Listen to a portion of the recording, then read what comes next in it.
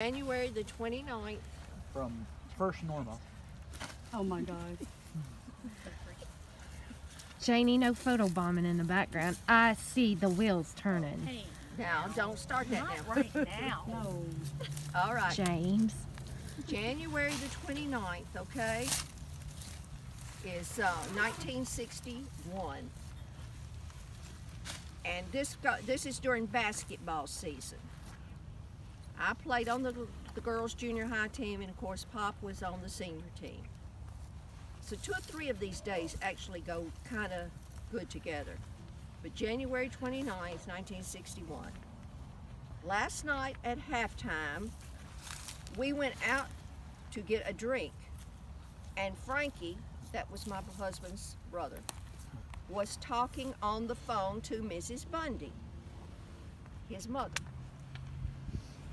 I talked to her for a minute.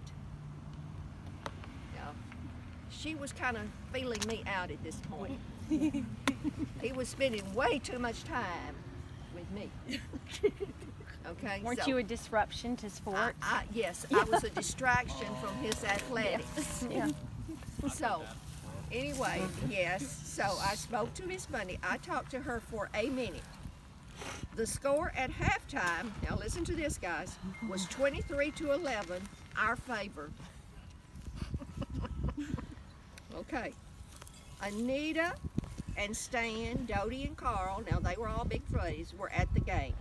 I scored a lot of my points on foul shots. Okay. In other words, I was being beat up.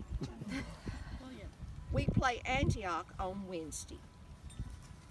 Now, I want to go ahead and read you the next night too, because this was really What year was this? 61. Okay, you remember this being white? This was a year before I was born. I'm not going to argue with you on that one, Rick. I'm not going to argue. So the next day, remember this is basketball season and we're in tournaments. I went to the tournaments tonight with Cheryl Dalton, and I rode home with Coach Liggett and his wife. Remember, I didn't have a car. My mom and dad didn't have a car half the time, so I had to bum a ride, which I had no shame. I just did it. I rode home with Coach Liggett and his wife. We watched 4 games. I didn't get home till late. Here we go. Y'all ready for this one? This is what I wanted to read you. Jimmy's mother caught him coming home very late Saturday night. I remember that like it was yesterday. Can you say that one more time? How late are we talking? 8:30? No, it was about 2:30 in the morning. Oh. Yes. So She means late. She means late. I wanted to y'all Nothing to happens. understand Nothing that any he good came over to happens the after house 12 o'clock. I don't And- know. Nothing. You know yourself right before the winter. Sebastian. And Miss Bundy, yeah.